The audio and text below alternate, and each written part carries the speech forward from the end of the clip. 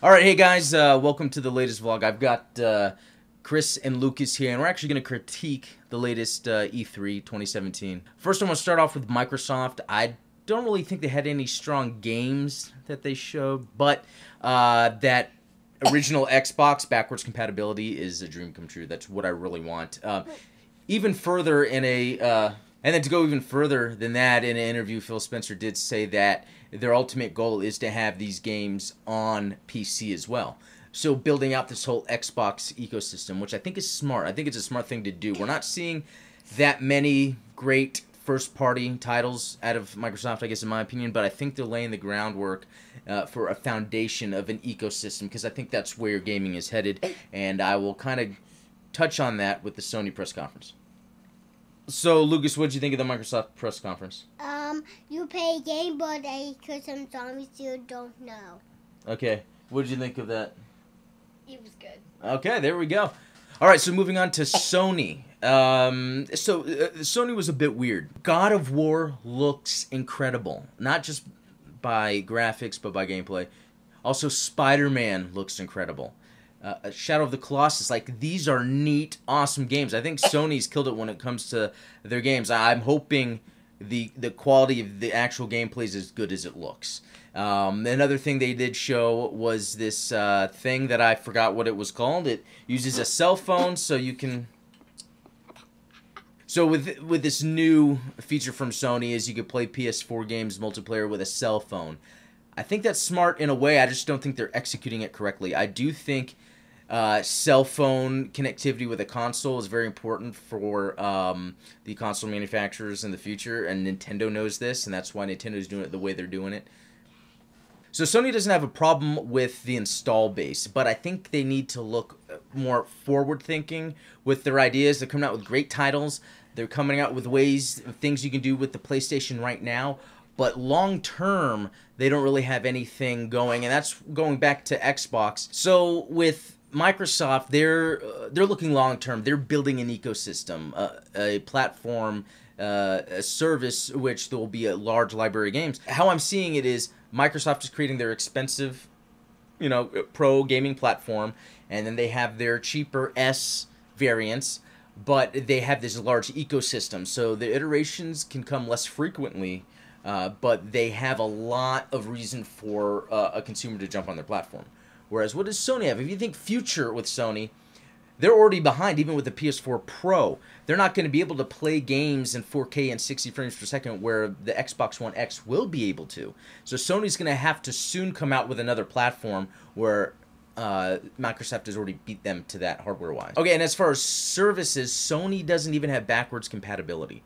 They have some awesome, strong first-party titles with amazing graphics as of now.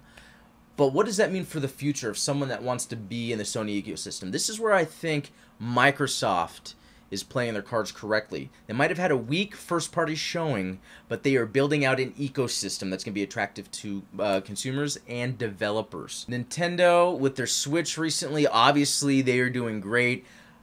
They've had to have some surprises for us, and they did. They delivered Metroid Prime 4 and Metroid Samus Returns. That is my favorite right there, the Samus Returns. That's what I'm most excited about. They also had some other cool announcements I love, like the Kirby, the Yoshi. Nintendo is continuing to put out the games I like to play. Hey, the Wii U had it, even though the Wii U wasn't a success. The Switch is going to have these games. What's interesting is Samus Returns is on the 3DS. I think that is good because that is a large install base for people to play the 2D Metroid, and if it is successful, that lets Nintendo know a 2D Metroid should be on their Switch platform as well. So, and one last thing I wanted to cover, this kind of goes back to when I was talking about Sony before. There's a guy, man, I forget his name. Is it Jim Ryan? I don't know. Some marketing sales executive I don't recall from before. And this is why it's bad to have marketing and sales people speak. In an interview, I think it started earlier last week, that no one wants to play old games anymore. Which that's not true. And I think it's sad that Sony has been kind of just ignoring the backwards compatibility that's going on. I mean, we've got Xbox and Microsoft with all this backwards compatibility. So many great games from the past. It's building up a library. Sony's not jumping on that. Sony is just fixated on The current gen. Another thing that is interesting is Minecraft and Rocket League are going to be cross-platform multiplayer titles that are not going to work on the PlayStation. You have to have another system for this. Again, very smart on Nintendo and Microsoft's part to open their platform for cross-platform multiplayer. Sony, again, their sales and marketing rep just decided to use crazy lingo, marketing lingo to explain why it's not possible. I understand Sony's a market leader. Sony doesn't need to have a reason for someone to settle with another platform because they can still play with their Sony friends. That's Sony thinking right now. Sony needs to plan out for the future like Microsoft and Nintendo is right now. I didn't talk about zombies yet, but I could some zombies, but I play alien game. You can't get the alien game. It's not two people. It's only have one person. So, but I could some zombies to use a win, but he tends to hit me from the game, but will die. So it's multiplayer zombies, but you die, you get some treasure, but you get a new golden zombie CB. So I guess I know Minecraft. Okay, you do. So Minecraft game, Kevin not funny. Kevin's being funny. I could put them through the toilet and flush them. Okay? You flushed me down. Okay, hate it. So, hold on. Okay, now. I'm done. I just coughed. Thank you. Thank you for that, Lucas. Good job on your coverage. Oh, I must have got Okay. the Mario game. Oh, yeah? Yeah. I didn't say the Mario game, but you're right. Okay, hold on. So the last thing that the Sony exec was talking about was he's not afraid of Microsoft's more powerful platform because console developers will develop for the lowest common denominator. And I don't think that's true with this generation.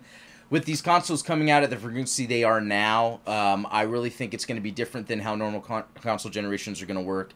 Sony's going to bank on there being console generations. Microsoft understands that it's going to be iterations. So what's going to happen is developers are going to start developing for, I guess the greatest graphical fidelity they can, and they will scale back on the small number of different variances they have, which would be a PlayStation product or a Nintendo product, while be able to deliver maximum that they can on the Xbox One X along with PC. So, Chris, did you have anything you wanted to... Nope. No, you're good? I'm good. Okay, guys, well, thanks. That's like my little E3... I didn't talk to Mario yet. You did. I didn't talk. Remember you said you didn't see it, and then you gave a thumbs up? I didn't say Mario, the bag. Okay, go. So Mario, you die, but you get the thumb up for Mario, you get the new gun. So, you done with the game? Okay, great job. All right, guys, thanks for watching. I'll talk to you next time.